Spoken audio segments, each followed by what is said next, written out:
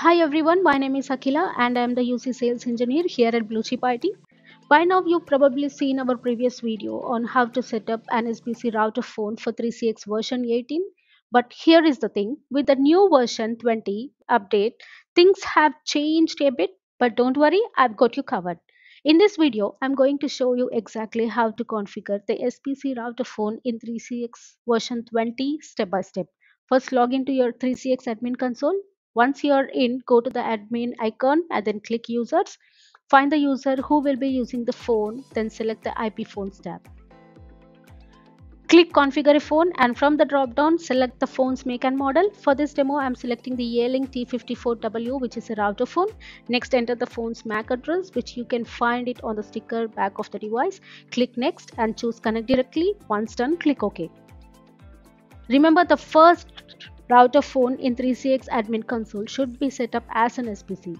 You can also set multiple 3CX router phones as an SBC too. Then the IP phones will connect later through this SBC. Now reboot the phone so it can pull the configuration from the 3CX server. Once restarted, it will register automatically as a router phone. So while the phone reboots, let's talk about 3CX supported SBC router phones.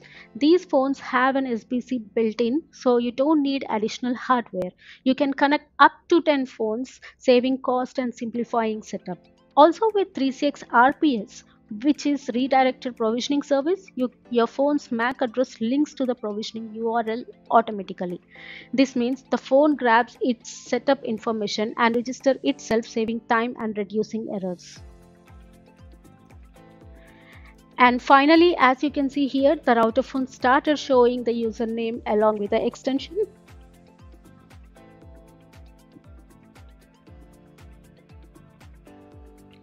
So once provisioning is complete, you'll get a link to access the phone's GUI.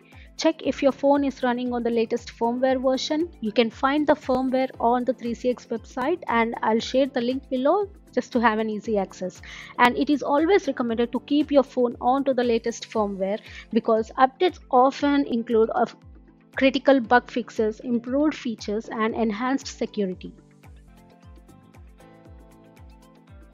So once the SBC router phone is registered and provisioned in the 3CX admin console, it will automatically appear in the voice and chat menu. If you are wondering which router phone are supported by 3CX, for a complete list of supported phones, visit the 3CX website. I've shared the link below for this too. And that's it for the video. Your router phone is all set up and ready to go. I hope this video made the steps simple and easy for you. For any further assistance, please reach out to us at uc@bluechipit.co.nz and see you next time. Bye.